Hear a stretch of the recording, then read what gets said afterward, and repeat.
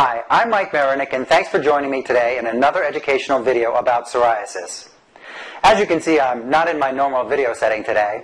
I decided to set up the camera in the kitchen so I can show you exactly how I got started. As I mentioned in previous videos, I was able to help my mother who suffered with psoriasis all of her life. And it all started in the kitchen with some basic items you can buy in the store or over the internet. And in this video, I'll tell you what I did, what I learned, and not only how it changed my mother's life, but how it changed mine as well. So let's get started by talking about what inspired me to try and develop my own solution for my mother's psoriasis problem. Over many years, I watched my mother try creams and lotions, herbal supplements, body washes, and many other products. It always seemed like one product would treat one of her symptoms and another would help with a different symptom, but nothing seemed to alleviate all of her symptoms of psoriasis.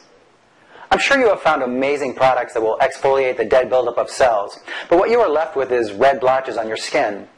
Or you'll find one that soothes the itching and irritation but does nothing to remove the redness or dryness.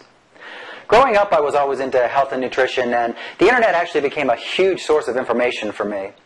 One day I was reading a medical journal that had an article about how people heal, and the study showed that people who were malnourished did not heal as quickly as people who were properly nourished. So I thought to myself, maybe my mother's body just doesn't have enough of the proper nutrition to heal itself normally. So I decided to take matters into my own hands.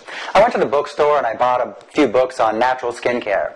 These books provided me with basic recipes for creams and lotions that I could make right in my own kitchen. I figured if I could just use one base recipe, I could simply add the nutritional content that I wanted to create my own skin cream.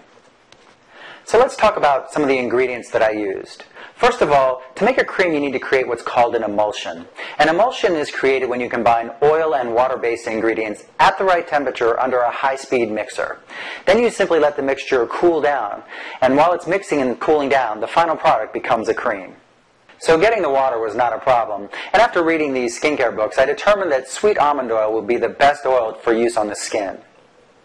And another ingredient that I chose to use was aloe vera, and there have been many books written about the healing properties of this amazing plant.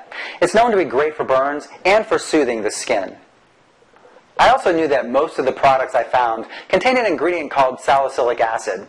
Well, if you pick up an aspirin bottle and you look at the back, you'll see that aspirin is simply cetyl salicylic acid.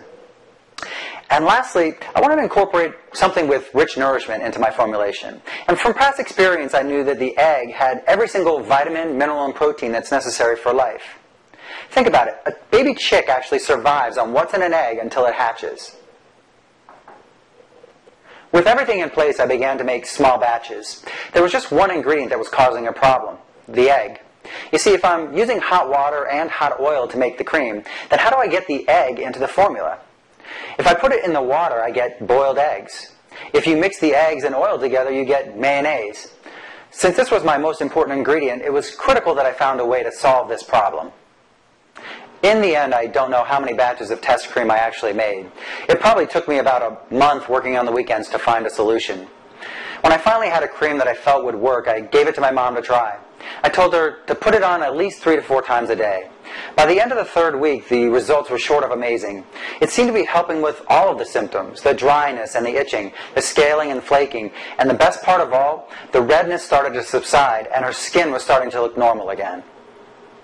After about 2 to 3 months of using this cream, she actually felt confident enough about the look of her skin to go outside in a short-sleeved shirt. My mom knew a few other people that suffer with psoriasis, and she asked me to send them some cream as well. Sure enough, they saw the same results. After seeing what this cream can do, my mother encouraged me to try to market and sell this product to other people that suffered with psoriasis. But there was one big problem. Since I was using natural ingredients such as the egg, the formulation was not stable. You basically had to keep the cream refrigerated or it would grow mold over time. So my cream was really not a viable option as a commercial product. So I decided to hire a chemist to work with me in a lab to take what I learned and help me develop a stable formulation. After about 6 months of work, the formulation was tested and complete. At the end of all this work, the chemist turned to me and said, "You know you have to patent this, don't you?" She said that eggs had been used in beauty products dating back to the time of Cleopatra, but up to now, no one had figured out a way to incorporate the egg into a cream that actually preserves all of its nutritional content. So this technique that I developed really was unique. And this cream that I created really did change my mother's life. And it was the start of a new beginning for mine. I really hope you enjoyed this video. I hope I've inspired you to search for treatment options that are outside the normal realm of big business and prescription drugs. In my next video, you will see how I turn this kitchen science project into my life's work, and I'll finally show you my finished product. Thanks for watching. I'm Mike Marinick, and I'll see you in the next